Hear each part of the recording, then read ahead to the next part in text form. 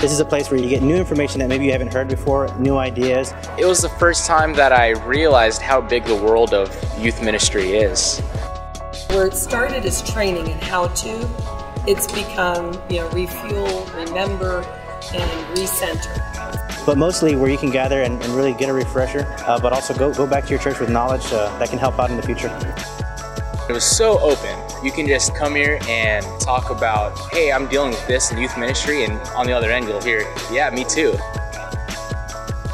The community, like all of us, like the worship, just uniting and having a common goal. That's the best.